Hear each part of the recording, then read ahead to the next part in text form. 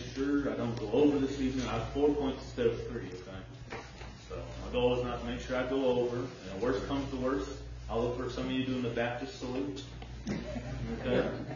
I know what that looks like. I'm familiar with it. All right? So, you do that, you let me know, okay? I'll start doing it now, I won't believe you, okay? So, but anyway, back in the book of Jude.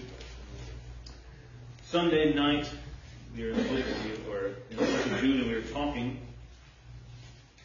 about in verse 9 when it says, the Lord rebuke thee. And we were talking about the Archangel Michael there when he said that, about giving things up to the Lord and how evil surrounds us, and that there's evil that is there to harm us. And we talked about those things, and of course, referring to the devil. He mentions it there in verse 9. We're going to be picking up now in verse 10, and we're going to read down through verse 13, so follow along with me as I read. The Bible says this in verse 10 of the book of Jude. It says, "But these speak evil of those things which they know not, but what they know naturally, as brute beasts. And those things they corrupt themselves. Woe unto them, for they have gone in the way of Cain, and ran greedily after the error of Baal, and for reward, and perished in the naysaying of Korah. These are spots in your feast of charity. When they feast with you, feeding themselves without fear, clouds they are without water, carried about the winds, trees whose fruit withereth, without fruit, twice dead, plucked up by the roots.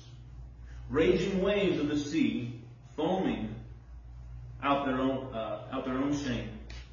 Wandering stars, to whom is reserved the blackness of darkness forever." Let's go ahead and let's pray this evening. We're going to be talking about the blackness of darkness forever. Dear Father, Lord, we thank you for this evening. We thank you for this time, Lord, we just have to be here. This time we have the opportunity, Lord, to be able to be in your word. And God, I pray, Lord, as you have directed me in my studies, Lord, that you will be able to speak through me this evening. Lord, mute my words and speak through me, and let it known, Lord, of what your word says, Lord, and not of myself, Lord. Please, I pray, Lord, that you'll speak through me and just be able to use me, Lord. I pray that we as a church, Lord, as we've been going through the book of Jude, that we will just continue to listen and be able to take what you've shown us, Lord, and be able to put it in our lives, and be able to use it, Lord, to glorify you. Use it, Lord, to better you and your kingdom, Lord, I pray. We love you, Lord, in Jesus' name. Amen. So, verse 10 and 11 is talking about these apostates. Do you remember these apostates we mentioned? We haven't talked too much about them, I guess, in the last 2 times. But before that, when we were talking about in the book of Jude, it's mentioning about apostates and how we live in an apostate time. We live in this time of these people, and then we started going through the judgments of those people, what they're going to be judged of, and how they're going to be judged. But I want to remind us tonight that these apostates, sometimes it's easy for us, by the way, I want to make sure it's understood. Apostates, someone that's an apostate is someone that is denying truth. Someone that is denying truth, but not just someone that just, we would say maybe you witness to them and, they didn't get saved today. Or you witness to them or they hear truth and they say, oh, that's not for me. Okay? That can be a form of apostate, I would say. But really what the core meaning of apostate is talking about someone that understands the truth. Someone that knows it's true but still refuses it. Okay? Which is a difference, because sometimes in our minds, at least I'll say my mind. Or in my mind, sometimes we think about apostates that are actually people of maybe the world would use maybe the term of maybe a lower class. Maybe of a lower character. But that's not what it actually is. And that's not what the book of Jude is actually talking about. The book of Jude is actually talking about these people that we would say maybe look normal. And it's not the person down the street that's maybe heavily involved in drugs and it looks like they're face on the tackle box and all these different things. Sometimes when we think of sin, we go all the way to an extreme of what we think how that person would look. That's not the case. When the book of Jude here was talking about all that. That's not what it's talking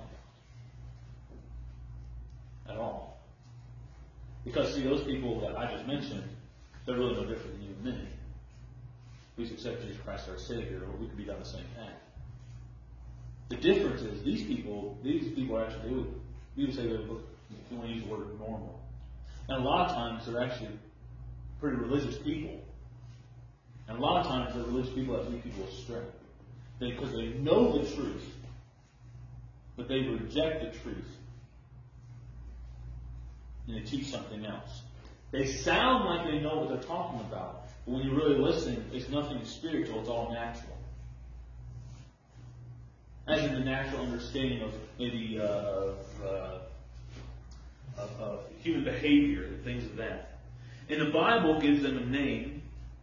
The book of Jude here, God tells Jude, and he describes them as brute beasts. That's how the Bible describes them. Brute beasts. These people are those people that, like I said, they're into religious things, and they say and declare, and everything is what they know. It's what they are pushing, in a sense, their agenda. It's not actually truth, going back to the Bible. So just a few things here as an introduction. Brute beasts, for one, these apostates, so we get a good understanding of them before we move on. One, these brute beasts, they do not know God. They do not know God. In verse 10 we see they talk about God, they do not know Him. The Bible says this is, but these speak evil of those things which they know not. So these brute beasts, they speak evil of these things. So they're speaking evil of what? These things that it's talking about, he's speaking evil of truth. And why? Because they know it not. They don't know God. They may come off as in knowing God. They may, look the look. They may talk the talk. But they don't actually know God. Secondly, we see these brute beasts do not have salvation. We also see there in Jude 4, going back to verse 4 in the book of Jude, the grace of God into lasciviousness. They turn the grace of God into lasciviousness. Lascivious meaning without restraint or in an unleashed desire. I think if we think about it, now think of this to yourself, if you don't mind. I think we can probably all think of maybe people we've maybe met. I know I've had a few that maybe claim to be very religious, or sometimes they are what the world would say is religious, as in maybe a deacon in the church. They may even be a pastor of a church. But the fact of the matter is, they take everything in the Bible, truth, and they use it for their benefit. Everything to go towards them. And I know that sometimes it may seem like, if you hear a preacher say that, okay, maybe in some places, I promise you it ain't that far. So I know I can think of some places within about a 15-minute radius from here that I've met them, and I promise you that they fall into these lines here. Because they push their agenda. What they do is they'll take the Bible and they'll, okay, oh yeah, God is love. Yeah, we'll keep that. Ooh, the sin part. We'll take that out. That. Oh yes. If you do this, you'll prosper. That's good. And they pick and choose. And what it is, so they're taking truth. They're talking just like we talked about. They talk, and it's really they're speaking evil of the truth because they're not telling us the whole truth. So these people, these brute beasts, they do not know God. They do not have salvation. And lastly, we also know these brute beasts do not know Jesus Christ. They know the historical part of Jesus, and that's what they'll mention. But you know, they do not know the biblical Christ. Now, why am I mentioning all this? Because it's important leading up what we're getting into tonight, with the blackness of darkness forever. So many important things. There are so many important things in God's Word, and I think we all can agree with that. All right, but I would say one of the most important, if not the most important, topics in the book of Bible and God's Word is eternity. The topic of eternity. I would say it's probably the utmost important. It's also really one of the most solemn things in God's Word. This thing of eternity. So we know John 14:6, the Bible says, Jesus says, I am the way, the truth, and life. No man cometh unto the Father but by me. And I know most of us, and if not all of us, probably know that verse. So we know there's only one way to heaven. There's only one way, and it's through Jesus Christ. And I think we all would agree that we all believe in this real heaven. And how real heaven is. That's where Jesus is. And that's all true. I agree with you 100%. With that, we also have to believe that there's a real heaven. It's a real place. These brute beasts, as Jude says, as I said, they're normal-looking people.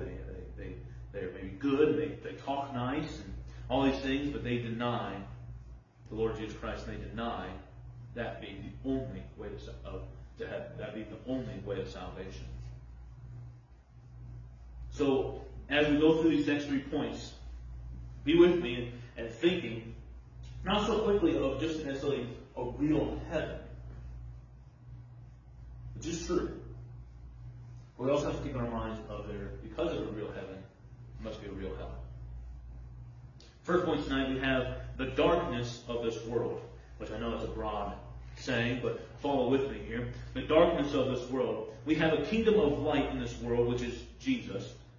We also have darkness, and the devil is the prince of darkness. We read about that in the book of Ephesians, chapter 6. We're talking about putting on the whole armor of God. We get to verse 12, and it talks about how we don't battle against flesh and blood, but against principalities, against heirs, and all these different things. And it says the rulers of darkness. It's referring to the devil himself.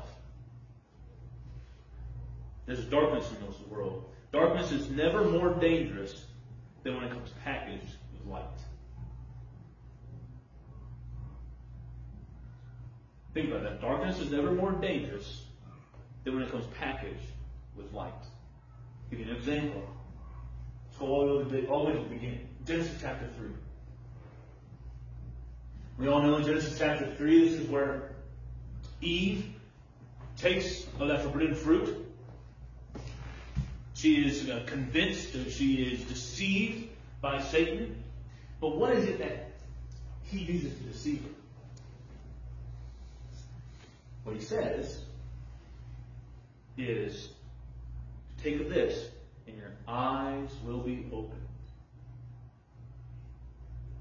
Light. The knowledge, your eyes will be basically wide, and they'll be open to understanding, right? Darkness is always the most dangerous when it's packaged with light. And I think we can see this in our society today. If we let's talk about the darkness of alcoholism and things. Well, guess what? If they showed every beer commercial with someone hugging a toilet and throwing up, not to be romantic tonight or nothing, the truth of what it actually is and how it can be. If every beer or wine commercial or whiskey commercial, whatever you want to call it, you throw it in there, alcohol commercial, started off with them drinking and then ended with them in a body bag because they got a DUI because they drove drunk. Wouldn't be advertised, would it? No, because that's darkness as a whole. That's not going to show it. No. It's packaged with light. Beer commercials, everyone's always having a good time. Always go partying. This time of happiness, this time of joy. False joy. It's not. None of that's true. I hope we all understand that. That's how it's packaged. It's packaged as, this is the only way to hang out. This is the only thing. This is the only way to do if you're going to actually have friends. If you're actually going to do this. It's even packaged in a way. The only way you're going to actually meet someone as a spouse for your life, you got to go down to the bar. Think about that. no, don't raise your hand, but think about how many movies, even I would say, even going into these romance movies, right? And what do, right? Where do they meet? Where do they meet their guy they fall in love with, or whatever? It's a bar, right? They're painting a picture of a Cinderella story, not in the way we think of maybe Cinderella as in the glass slipper and Prince Charming, right? But they're painting a picture of Cinderella as in go to the bar and you find your Prince Charming, right? It's the darkness packaged with the light. There is so much darkness all around us. And like I said, I know there's darkness in this world, and that's kind of a broad point, if you will. But it's everywhere. It's in so many things. But church, we need to be those lights, which are lights through what? Through Jesus Christ. We need to be those people showing truth, revealing the truth. That's our job. Moving on, our second point here tonight, the deception of these apostates. The deception of these apostates. In Jude 12 here, we read about a cloud, trees, raging waves, and wandering stars. All these different things. And what they were is these were, God was using this as examples, showing us something, and I'll explain it to you here real quick. We have the clouds. It's talking about the clouds basically being look like they're full of rain, right? When we see this in Scripture, all right, the world has taken rain as in this.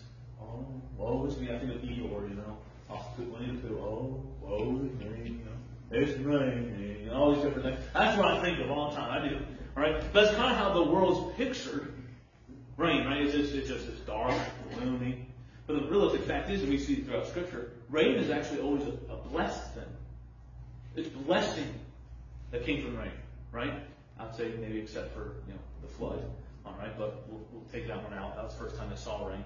And anyway, but we see it being used time and time again as a blessing, as in the growth of crops, this promise of these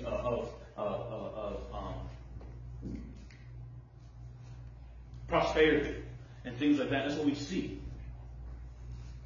So here in the book of Jude, when it says these clouds they basically look like they're full of rain, and so it's like we see this prosperity coming, but then there's no rain.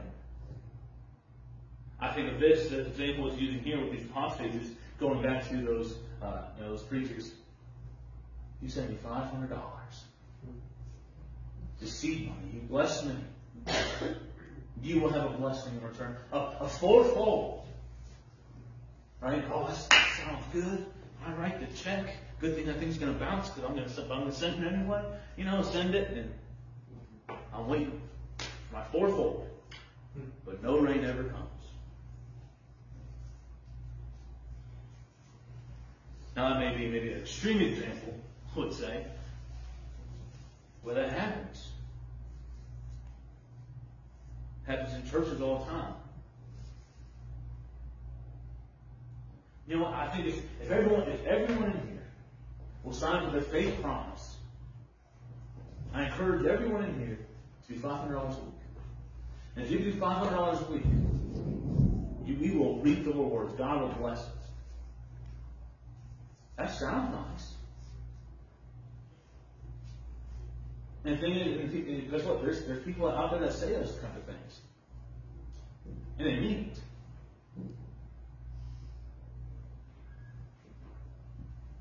That's the look of the cloud being filled with rain and nothing actually coming. Secondly, we see here the deception of the apostates. We talk about the trees there. The trees looking like they have fruits. This overabundance of fruits, which is also another sign of prosperity, right? And being prosperous. But they don't have it. It's withered up. Even the roots. They have no roots. You ever walk around? You ever go into like a building, or I always think of banks. They have when you walk in, and something like not necessarily a Christmas tree. But you walk in, you have to do one of these. But you can't tell if it's real or not. It just looks that good, Like, man, is that real or is that fake? I can't tell. I remember one time Bethany and I were over. It was soon after we got married, if I'm remembering correctly. So bear with me.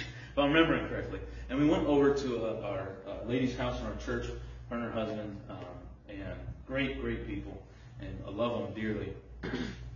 Went over, and Bethany was just, it was like this out, it was like the beginning of December, January time frame.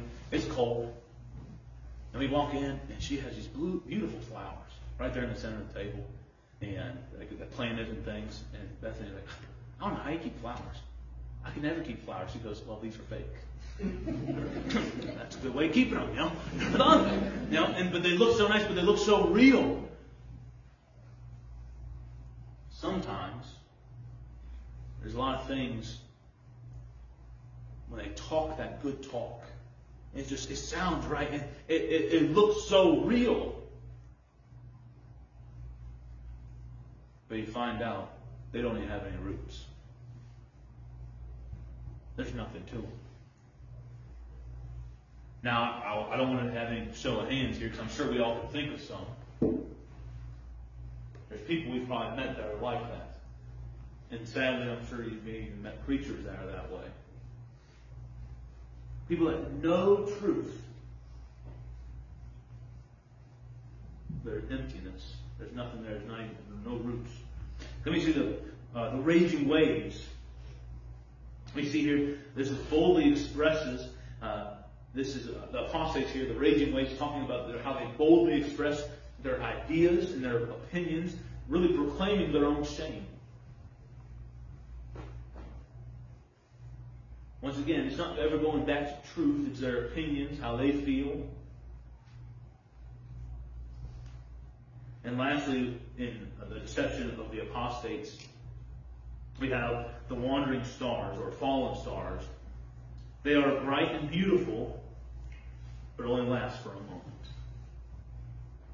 I don't know about you, but that makes me think a lot about sin. Isn't that how the Bible describes sin? How it's pleasure for a season, that short time. It may look like, wow, that looks like so much fun. Wow, I want to do that so bad. And it's fun. For that short amount of time. For a moment. Until you turn around and it's ruined your life. Until you turn around and it's ruined your family. When that happens, I don't think you're thinking, yeah, it's still fun. I think there's a saying that goes, I know I've heard many other preachers say it, and I probably always get it wrong. I try to say it anyway, but sin will always take you farther than you ever plan to go. No one ever intends to go that far. You ask a drunk man down the street, he's not going to say, yeah, I plan on being a drunk the rest of my life. Yeah, I plan on being a drunk and losing my family. These different things. No. That's not. You thought, all the other guys are doing it. All my friends are doing it. What's one beer? What's one fill in the blank?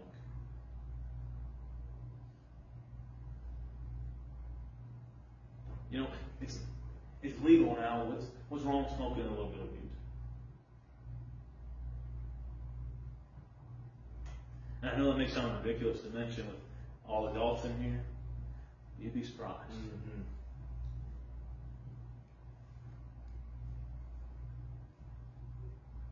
These wandering stars, they're bright and they're beautiful, but they only last for a moment. Church people, there are people, there's people out there that are hungry, they are hurting, and all they want and all they need is truth. The truth with love. That's what they need. But you know what they're grabbing onto? These clouds that look like they're bringing promising things. These trees that look like they're real. The raging waves, it sounds right, it sounds right. Or even these stars, because they're beautiful, they're capturing their eyes. Oh, this is obviously how people worship the Lord. Look at them. I think of, main thing I think with that, social media. Kills me all the time. My wife will show me a picture of, someone on Instagram or something like that, and it's just perfect family. I mean, not a hair out of place, you know what I mean? Perfect family. And I always tell them, like, that ain't real. Nothing real about that. Listen, they have 3 kids under the age of 5. That ain't real at all. Okay, that ain't happening. I'm surprised that one kid ain't picking his nose or something. I mean, that ain't right. That ain't real at all. Because that's the facts of it, right? We all know that's not real, but you see it, but they obviously have it together. They have something right. Let me say, I'm not saying we all think this right now, okay, when we look at social media. But guess what? There's a lot of people that do. Do you know that this generation we have coming out of high school and things, this generation, they're known as the saddest generation. This is a generation of teenagers and middle schoolers. So you have preteen and up into young adults. This is the highest percentage of antidepressants. 8 out of 10 high schoolers on antidepressants. They're known as the saddest generation. Well, guess what? Saddest generation. Look on Instagram. Someone's got it together. What are they doing? Well, they're Christians. They say they're Christians. But here's a picture of them at a ball game with a beer in their hand. Well, it must not be too bad. Look how the Lord's blessing them. These wandering stars. It looks beautiful. And it looks enjoyable. It's for a moment. It's for a season. It's for a short time. Church, we need to take a stand. Proclaim truth. Show truth. Let people see truth in us. Not be two-faced. Not be one way at church and one way outside of church. Church, we need to be a Christian, a biblical Christian. Not the world's view of a Christian. A biblical Christian. Because guess what? All that truth, as harsh as some of it is, and as it is light as some of it is, it can all be done in love because Jesus shows us exactly how to do it. Now that's what we need to do, church. Because these apostates, these brute beasts, as Jude describes them, they're there to deceive. Now quickly move on. Don't worry, these last 2 points, they're extremely short compared to the first 2, okay? So we'll get through it. Thirdly, we see the doom of these people. And that's when we get into that last verse we read, the blackness of darkness. It's talking about hell. Church, we ought not to be afraid of talking about hell. Because it's a popular thing, and it's an easier thing to talk about heaven. It is. And I'm sure, I know you've heard other preachers mention it, because I've heard preachers mention it in our pulpit. Do you know how little heaven is actually talked about in the Bible compared to hell? It's a very small percentage compared to hell. Because the Bible is warning us. The Bible even tells us the broad way leads to destruction. The straight and narrow way leads to righteousness. Few that ever find it.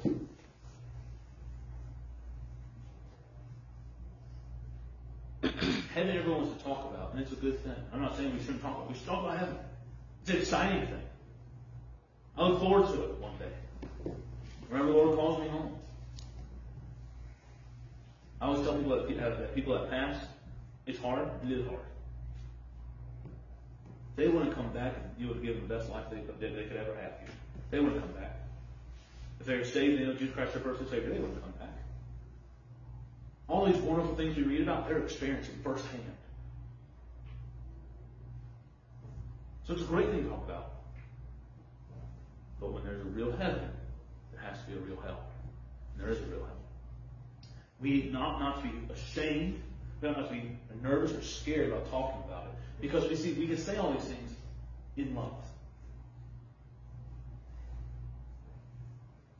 True love will be warning someone about hell, not letting them go there. It's just like a child, if you see put it like Charlotte's up here, and she's doing her little water walk she has, and she's going right towards the stairs. She'll learn. I'm just going to let her fall down the stairs. No, I won't do that. I'll get up there, maybe if I was in here right next to her, I'll get her as fast as I can, try to stop her. Hey! Don't let her hurt herself. I love her too much just to let her hurt herself all the time. It'd be different if she knew better. If she was tied to listen, if Ty's going down the stairs, he falls, he did something wrong, right? He knows how to walk by now. It's a little different. But I love her enough. I'm going to stop her. I don't want her to fall into harm. I just let it happen. And I think 9 times out of 10, if any of us saw a parent do that, we would say, "Can you believe that?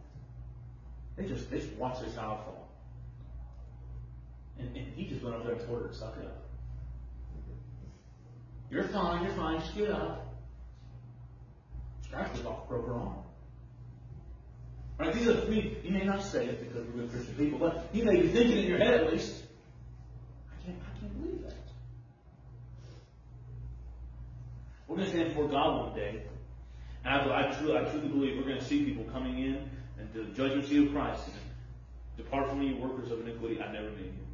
Cast into the lake of fire. Cast into hell. Why didn't you tell me? I love you too much to tell you.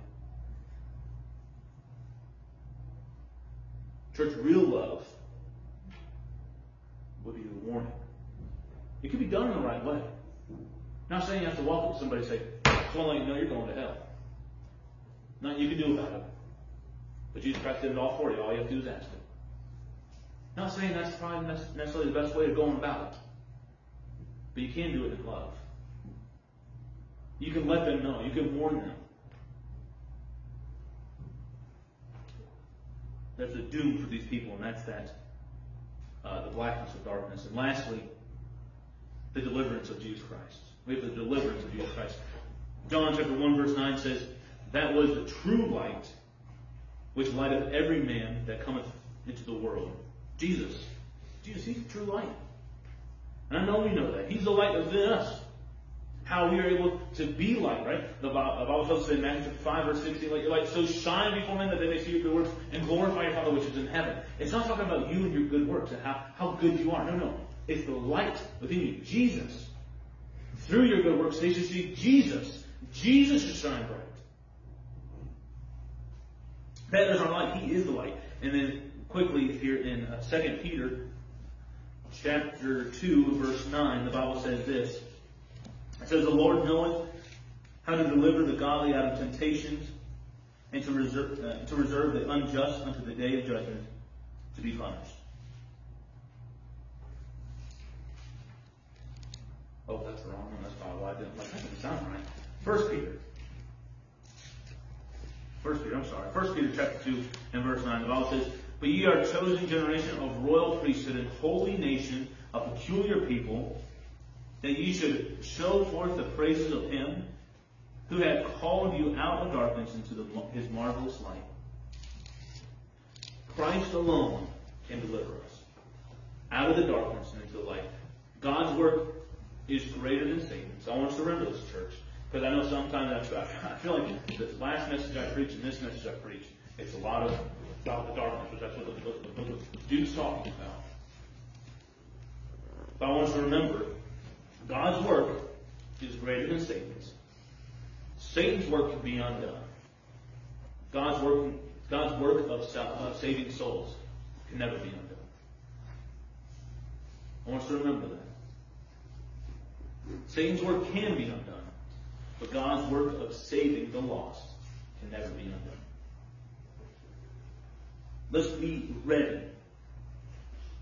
Because there are apostates out there. There are these people out there that are leading people astray. And church, we have the truth. We have exactly what they need. That a lot of them are calling out for, crying for. I'm telling you, I think so often about these young kids, these teenagers and things, especially those statistics of the saddest generation. They are crying for truth, something real in their lives. They need it. Not only do we need to tell them what it is, we have it right here. Not only do we need to show them right here, but also show them by how we live our lives. So I encourage you, I want to challenge you, church. Let's be the light of the world. Let Jesus shine through us. Because there's a lot of darkness in this world. Let's be the light that overcomes this darkness. Let's stand. Let's have a word of prayer at the time of invitation. Heavenly Father, Lord, we thank you for this day. We thank you for this evening. Lord, we thank you for your word. I ask you, Lord, now to be with us. And Lord, I ask you now to give us boldness. Give us the strength and the courage, Lord, we need to be able to stand and proclaim truth and proclaim your word, Lord. Let it be known as the world that Jesus saves. Let it be known as the world, Lord, of who you are, the truth.